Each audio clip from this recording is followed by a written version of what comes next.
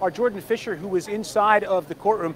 He has just left the courtroom. He is back with us here on the scenes. We can leave this up on the screen so we can follow the motorcade's progress to the airport. Jordan, you have covered many of these January 6th cases, and so I want to go through things with you chronologically about what happened inside of the courtroom in the courthouse. But the first thing I wanted to ask you was, did anything stand out to you as being different from this first appearance than what you've seen in other first appearances that you've covered here at the courthouse?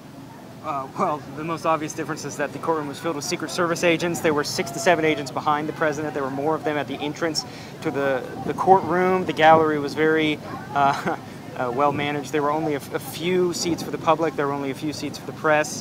One other thing I noticed about the president is, if you think about his normal public appearance that we've seen from him over his entire career, over his entire political career, his professional career, a very different President Trump in court today. Calmer, sedated, quieter, very somber, seeming to take it very serious what was happening in the courtroom and then the felony charges he faces. So that was just kind of a different President Trump. Yeah, an interesting thing to see, given that cameras were not in there to capture it. The only images that we'll get from inside of the courtroom are coming from the sketch artist. That was, hopefully we'll be able to have those to share shortly. So what actually happened inside the hearing? How long was it? The special counsel, I heard, was there himself, but he was not part of the proceedings. So sort of take us through the nuts and bolts of the proceedings. Yeah, let me walk you through it a little bit. The special counsel was in there. Jack Smith walked in along with 2 of the assistant U.S. attorneys who have been helping with the grand jury investigation.